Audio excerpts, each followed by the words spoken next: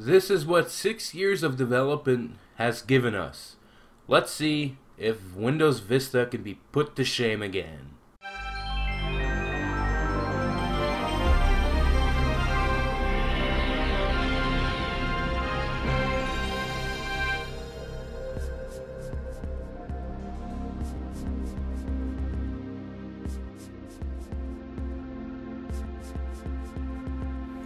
Hello everyone, welcome back to an operating system review where today we're going to be looking at ToaruOS, an operating system that took 6 years to develop by one guy from scratch, or mostly from scratch anyways. So without further ado, let's look at the website and the operating system, shall we? Before we get to the operating system, this is the website, and actually you'll notice that it does look a lot like what we're gonna see, so just be prepared.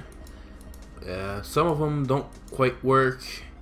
There are some different pages, so if we go to about, you get that stuff.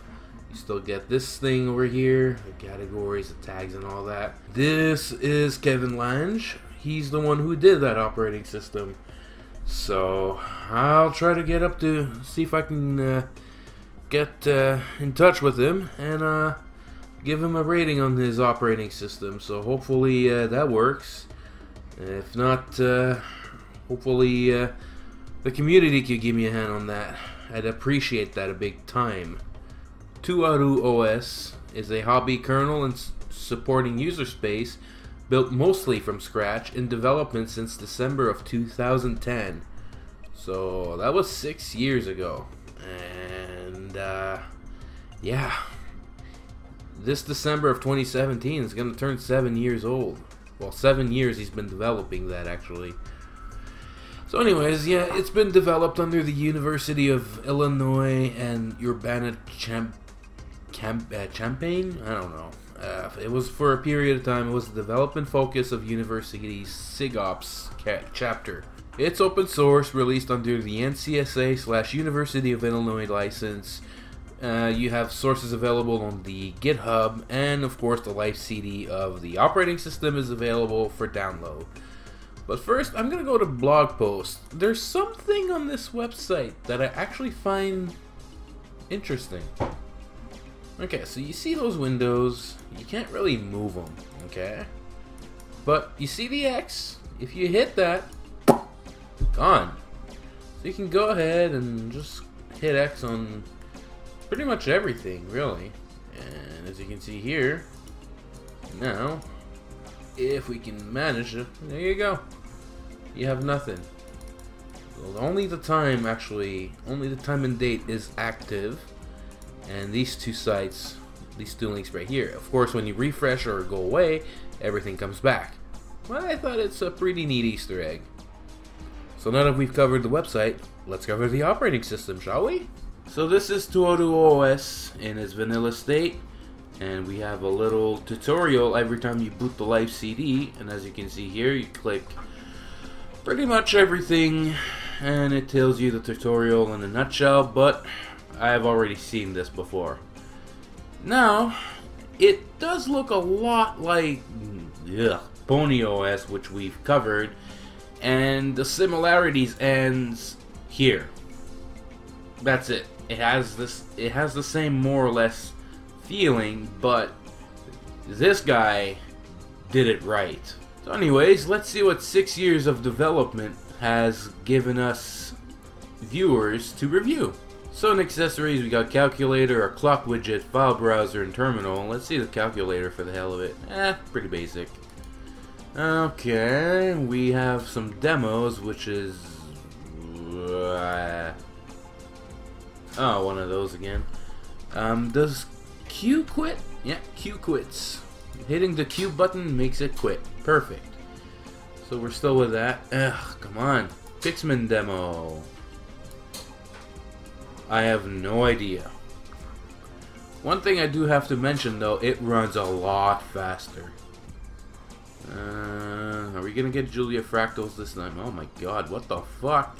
Well, since both of them have all these, I believe they are part of the desktop environment, maybe? I don't know. Well, in games we have mines, which is mines. You click on stuff and you blow up. Pretty much. X are mines. Graphics. We have ToaruOS Paint. Whoa, that's pretty basic. Let's see. New. Okay, so you have 500 by 500 or 800 by 600 and custom. Okay. Where are my color? Okay. Well, it looks like we only have this tool and clear everything. Oh, this looks like an etch and sketch. Nope. Oh wait. Unsafe changes. Yeah, sure. I will quit. In settings, we have package manager. Come on, and select wallpaper. Yeah, it's really finicky. And as wallpapers, we have this. That's weird. Can I quit with Q? Yeah, Q still quits. Help about ToaruOS, which is 1.1.0 up to 2017, and we have log out. But now, oops. Shit, I've double clicked it. You single click, and the password for local is local. And we have all these to install if you so desire. I do believe some popular ones you'll see here is an SNES emulator, Quake. You can play MP3 files. It has libjpeg. I've seen that. I didn't see any more wallpapers. And we have Doom. And the other ones, I don't know. The emoji one. We have kernel headers. And that's pretty much it. Top right, we have our connection info, which is pretty handy. Sound, we don't have any sound drivers, and we have a pointer. Wait, what? What does this thing do? Okay, it's not gonna tell me. Perfect. Anyways, it's Tuesday, March 14. It's yeah, 12:23. Even though it's 8:24 a.m. But yeah, we've covered pretty much it. And I'm just going to show you how easy it is to install an application. So I'm going to install. I haven't never tried this before.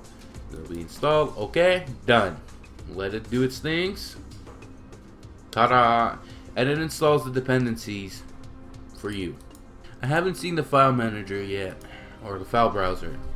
Wait, that was it? Ooh. Come on, go home. No, go up. Wow, go up. Yeah, pretty standard for Linux, Unix setups. Yeah. It is a Unix clone that's been built from scratch, by the way. So if you go to uname-r, as you'll see here, it has its own kernel. So, yeah. dir is not found. We have ls instead, which doesn't show you much. So if you switch user, you can't. So you'll have to do root. No. You do sudo. Yeah. That's pretty much it. Change user. No, that doesn't work. But yeah, that's pretty much it. And let's not forget, the ISO file is 25 point somewhat megabytes. That's it. So this is what 6 years of development and one guy have achieved. So now I'm going to rate it a little bit different though. Very interesting, very interesting. Now I'm gonna have to rate it, but like I've mentioned, it's gonna have to be a little different because, well, 25 megs ain't gonna get you much, and it's been built from scratch. I believe it's just a project. I don't know if he's still gonna be using it or developing on it, or building some more stuff on it, but anyways, it's worth a shot to just give it a rating and give a few of my suggestions anyways. So as for an out-of-box experience, well, it's pretty damn minimalistic. It doesn't have a lot of software pre-built, but yet again, what can you do with 25 megs, you know? The applications you can install, providing you have a working Ethernet adapter that is supported by the operating system, it could get you more stuff, but yeah, you're really limited by that. So I'd say 5. Well, as for the look and feel, well, it does feel really minimalistic, but really elegant at the same time. It doesn't really get you confused or have any rough edges or anything, but I guess that's thanks to the window manager that seems to be predominant pretty much everywhere, so that's a plus. And other than that, I wish there were more wallpapers, but that's not a big deal really. So that's 8. The ease of use, well, you have a tutorial, you know exactly what you have in store waiting for you. You have a package manager that's very minimalistic but does the job. It's pretty easy to use, pretty damn easy, surprisingly. For me, that's a 10. And as for customizability, even though we do have package manager, or well, a specific package manager anyways, we're limited to what we have. And the biggest thing I have to mention is, if we have internet, I'd rather drop that paid program and have something like Chromium or another lightweight browser maybe could do the job. That would be a much more pleasant experience to have, and running that on a 25 meg ISO, giving those very old machine a new, well, breathe new life, that would be great, you know. So that's my suggestion, but overall that's a 6. Thanks to the package manager giving, you know, a minimalistic but decent amount of stuff. So overall, that operating system gets a 7.5 out of 10. So if you got any questions, comments, any other requests you'd like me to review, please feel free to leave a comment down below. And of course, as usual, until next time, stay bold and take care. Thanks for watching.